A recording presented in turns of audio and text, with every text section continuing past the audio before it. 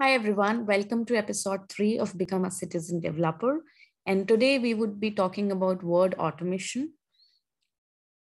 So, as for this particular episode, we would practically be implementing two of very common use cases using word automation, which would help us in getting a flavor of all major activities that is covered under word automation. So, let's get started.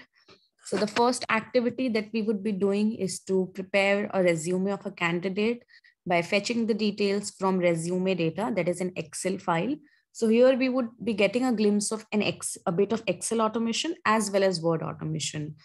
And this particular practice, like creating the resume or uploading it somewhere, or putting pushing the data to a certain CRM in a certain format, could be a part of HR activity usually, but a similar set of tasks can even be performed by a lot many other teams or a lot many other departments, wherein you are fetching the data from somewhere or preparing the data in a certain format to upload it somewhere or to send it via mail. So that is one of the very common use cases.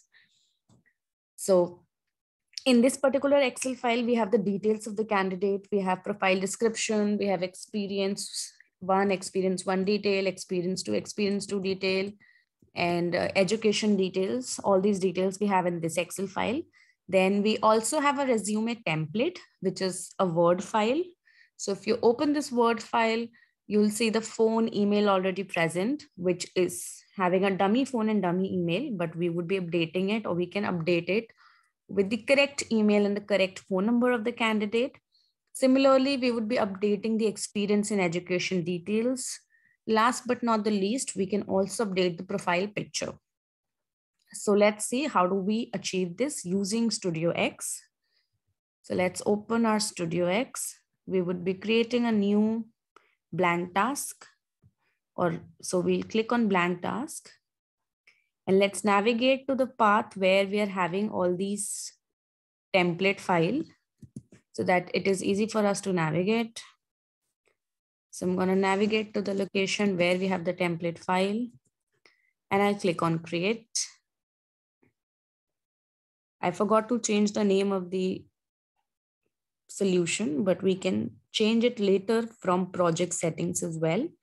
So the project is loading. Once the project has been loaded, we can still change the project name. We'll go on project settings, and from here we can change in the name. So we'll name this particular process as create resume. I can even change in the description, but as of now, I'll leave it as it is and I'll click on OK. So now that we know that we are going to do word automation, we see here in the activities pane, all other options, app, web, common. And from this, I'm going to select word because I'm going to do word automation. So I'll have to use a word file. So I'm going to drag a use word file. So which word file I'm going to use? So I'll browse and I'll select the word file that I'll be using, which is resume template. So I would be selecting it. Create if not exist is not what I want to achieve. I would want the template to be present there. So if the template is not present there, I don't want to create it.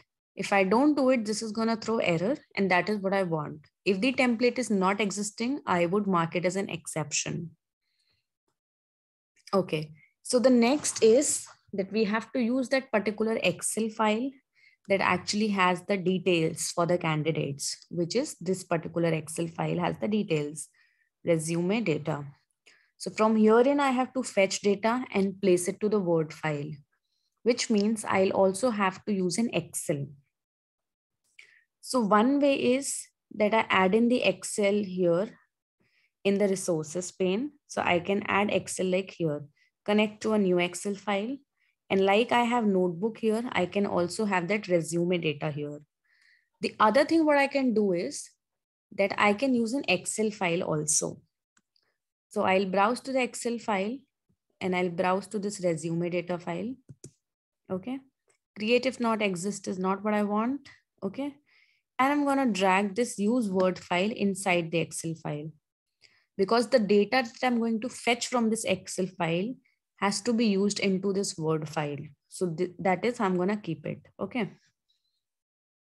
It's not a template file, so I'll unselect the template file checkbox. Now comes the Word file. The first thing that I want to do is I'll have to change in the name. Okay. So I'll have to replace the name with actually the name of the candidate. So I'll copy this particular thing. I'll go back to my studio. And if I actually see here, I can see there's a replace text in document. Okay. So I'm going to drag in this particular activity here. What do I want to search for? I want to search for the word name. So I'll open my text and I'm going to paste it, that this is what I want to search. Once I get this, in place of name, I actually want to have the name of the candidate, which as of now is flying robot, but I'm going to edit it, save it my name. So this is what I want to fetch. I want the name to be Anmol. And I'm going to change the phone number also, or I'll leave it as it is. I'll go back to my StudioX. From the name, I want to replace it with a value in Excel. So I'm going to select my Excel. I'll indicate in Excel. And I'll say, this is what I want to replace it with. And I'm going to confirm. Okay. So if there are multiple occurrences for this word name, so it's going to replace all the occurrences. But as of now, in our Word file, we only have one occurrence. So it's going to only replace that particular occurrence. The next thing what we have to do is we'll have to replace the experience one with actually the experience of the candidate. So again, I'm going to use the same activity, which is replace text in document. What is that I want to search for? So I want to search for experience one, and I'm going to replace it with, I'll indicate it in Excel. I will replace it with experience one, and I'll click on confirm. Okay. Similarly, I'm going to do it for experience one details. I would not be replacing all because the step would be pretty much the same. So I would only be replacing experience one and experience one details. So I'm going to replace experience one details with actually the experience one details that is present in Excel. So I'll highlight this. Once I highlight this, I'm going to click on confirm. Okay. So as of now, what we've done, we've replaced the name, we have replaced experience one, and we have replaced experience one details. Similarly, we can replace experience two, experience three, education one, and education two. Now we would want to replace this thing with a particular picture or with the profile picture of the candidate. So if we go back to the Word, we also see an activity that says adds a picture at the end of a specified Word document, but that is not what we want to do. We want to instead replace a picture. Okay. So if I want to add a picture at the end of the document, I'm going to use this particular activity. But if I want to replace a picture, so it says replace pictures in a Word template based on alt text. Okay. Which means I need to know the alt text of that particular picture. So as of now, this is also a picture. If I want to replace this picture with another picture, I need to have its alt text. How will you know it's alt text? Either you right click on it and you get an option here named alt text, see alt text, something like this. If you don't get it, then you click on format picture and go to this particular option, layout and properties. Once you go on layout and properties, you see two options, text box and alt text. Click on alt text, you will get to know the alt text of this particular picture, which is photo underscore placeholder. So I'm going to copy it. I'll go back to my studio. So find pictures in alt text. What is actually my alt text here? My alt text is photo underscore placeholder. Now I want to replace it with a picture. So my picture is lying here, flying robot with a PNG file. So I'm going to open it. So now this is going to replace all these things and would also replace the picture. If I want to also replace the profile details of the candidate, I can do that too. So I'm going to copy the profile details, go back to my studio because I have to replace a text in a document. So I'll be replacing the text in a document. I'll copy the text as profile details and I'll indicate it in Excel where actually the profile detail is. So I'll copy the profile description and click on confirm. Okay. So once I've done all this, the other thing what I can do is I can save the document as a different file, like renaming the file, say with the candidate name or something. Okay, so let us do that as well. So I'm going to save this file as, you can say, resume underscore. Now I want to have the candidate's name. So I'll go to indicate in Excel. I'll select the name and I'll click on save. So it will save it as resume underscore the candidate name dot docx. That is a Word file extension. Okay. I can also save the document as a PDF so that it cannot be edited. So where do I want to save it? I will save it here.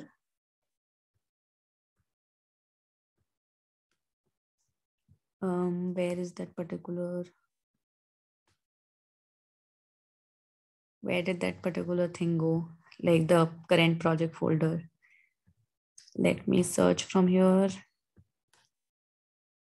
Let me copy this particular path. This is where I would be saving the PDF file of the Word resume that I've created. So I'm going to navigate and this is where I would be saving it. So I'll click on save. Okay, I'll also have to name the file name. Okay, so it would be resume. That's it. And click on save.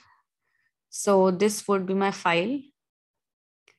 Now that I've done all this, I'll close the Word document as well as the Excel document and I'll give it a run. Okay, so I'm going to click on run. So it's going to open this particular resume template, replace it, replace all the details that we have given. So it's replacing. It has replaced the picture. It has replaced the profile description. Now, if we go back to that particular location, we can see resume underscore Anmol here. So you can see profile picture has been updated, details has been updated, name has been updated, experience one and experience detail has been updated. And let us also locate where we have saved the PDF of this particular Word file. So it is here. So here comes the PDF of the file that we have saved. So this is one of the exercise that you can do using Word automation. The another exercise that I was talking about is this particular exercise. Let me open it. Okay. So this also actually utilizes the Excel as well as the Word document. So the only difference over here is you see that there is a contract for sale of goods. Okay. So we have certain details here like company name, company address, seller name, seller address. And then we have goods information present here in the table format. Now, what we can also achieve using Word automation is we can replace the entire table directly into the Word document. Okay. So how would we do that? Let me also show you the template. So this is the template. So if you look at the template, so company name, company address, all this can simply be replaced using replace text in the document. Okay. Now that we can also replace this particular table where it is written insert table here, we can actually pick up the entire table from the Excel and paste it here. Okay. So if we look at this Word automation created here, so this save for later activity can be used if there is a particular value that you would be using multiple times in a particular solution. So it can be saved with a particular name so that you don't have to remember the entire value. So that is what has been done here.